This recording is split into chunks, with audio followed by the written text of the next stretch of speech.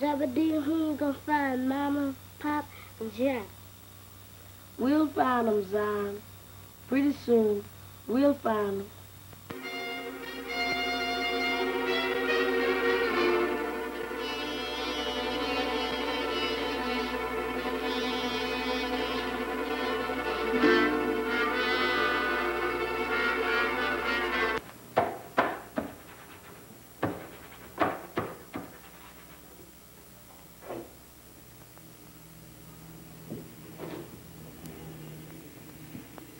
No, that's all right.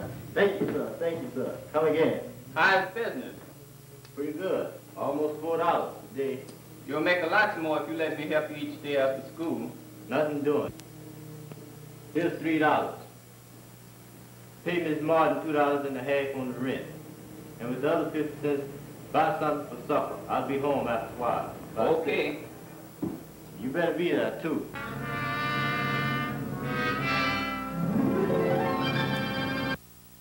Battling against great odds in a big city, but with the inherited will to win surging through their veins, Zebedee and Zion are slowly but surely gaining ground. With Zebedee, the eldest, assuming the role of breadwinner, Zion attending school to be a lawyer, and Zebedee cherishing the desire to be a policeman. In their modest apartment, they study and plan. Zion passing on to Zebedee what he has learned in school to better prepare Zebedee for a police officer. Zebedee tells Zion of the many experiences he has during the day, serving the public at his shine chair, so Zion may know of the natural trials of life when he becomes a lawyer.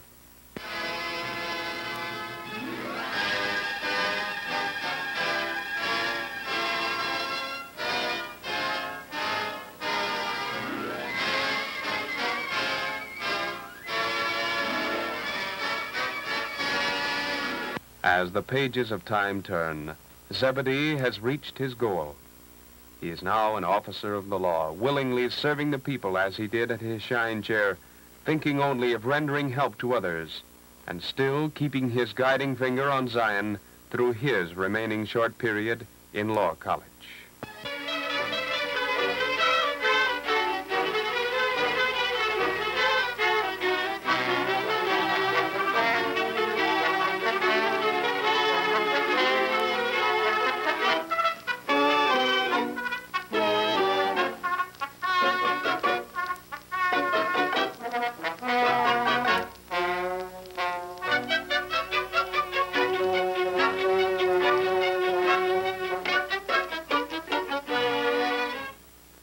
It can hardly be as bad as all that, Mr. Ellis.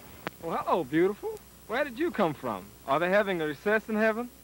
The name is Jordan. Thelma Jordan to you, Mr. Ellis. And I didn't come from heaven. I've just come from the dining hall. And they weren't having recess. They had beans. Beans? Red beans. But we had red beans yesterday. And the game today, my lord. Oh, well, I didn't miss anything. But you did miss something. And what did I miss? Today, there was meat in the beans. Meat? Yep, lean meat, and plenty of it. Oh, no. Zion. Oh, excuse me, gorgeous. I'm just trying to figure out how that meat got in those beans. But, were you about to say something? Yes, Zion. What did your brother say about us? Oh, he said a lot, son. He said I was too young to think about marriage. He said a fellow should be able to take care of his wife when he's getting married. And what does he know about it? He's never been married. And neither have you. And you mean you agree with what he says? In a way, yes. But we're already engaged, honey. We can get married right after graduation. And where will we live on, may I ask? I can get a job, can't I? Well, I can work. What kind of work? Oh, any kind. Common labor if necessary. But that's hard work. And hard work is for mules and fools. There's nothing disgraceful about common labor. No, there isn't.